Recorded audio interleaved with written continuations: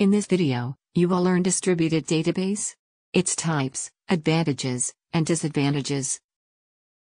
A distributed database is a type of database that is spread across multiple machines, often in different locations.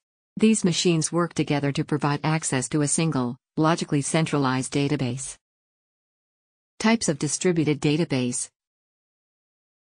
Partitioned. In a partitioned distributed database, the data is split into different partitions, or subsets, that are spread across multiple machines. Each partition is a self-contained subset of the data, and each machine stores one or more partitions. Replicated. In a replicated distributed database, multiple copies of the same data are stored on different machines. These copies are kept in sync with one another through a process called replication. Shared nothing. In a shared nothing distributed database, each machine has its own storage and processing resources, and there is no shared storage or memory between machines. This allows for high scalability, since each machine can be added or removed independently of the others.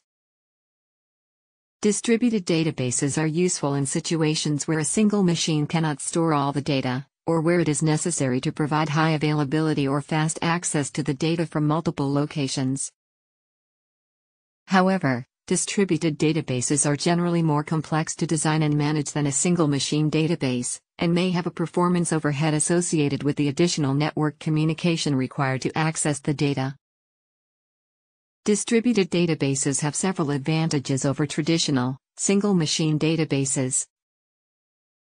Scalability. Distributed databases can be spread across multiple machines, allowing for a much larger amount of data to be stored and processed. High availability. By having multiple copies of the data stored on different machines, a distributed database can continue to operate even if one or more machines fail. Improved performance. Distributed databases can improve performance by storing data on multiple machines and spreading the load across them.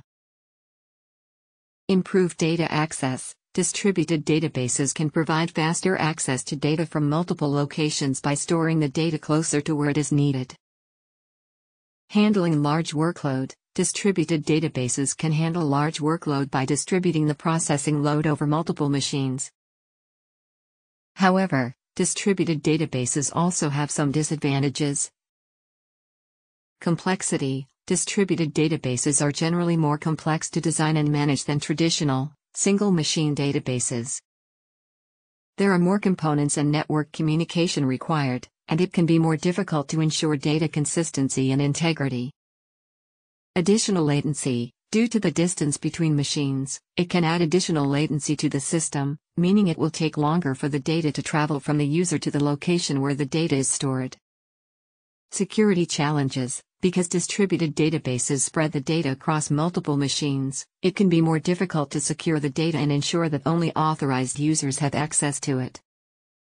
Additional hardware cost. Distributed systems require more hardware resources to store, process and transfer data, which leads to additional cost. Lack of standardization. Different vendors and products may have different strategies for distribution, leading to a lack of standardization, making it difficult to migrate data or transfer knowledge between different systems. Who needs distributed database? Overall, the choice of using distributed database depends on the use case and the trade-offs you are willing to make between the additional cost, complexity and security concerns, and the benefits of scalability, high availability and improved performance.